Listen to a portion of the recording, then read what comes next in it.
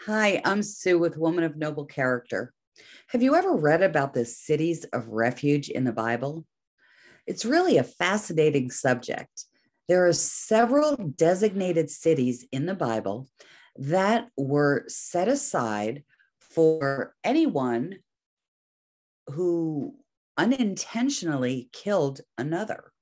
So it wasn't for people who intentionally murdered one another, but it was for those that caused an unintentional manslaughter. And there are several, I believe six, that were designated as these cities of refuge. And it was divinely appointed and subject to Mosaic law. These cities of refuge offered offenders refuge and protection from retribution of the avenging family until their case went to trial. So you can read about it in the Old Testament, but there are also some really wonderful non-fiction books that I mentioned in my post about these cities of refuge and how they operated.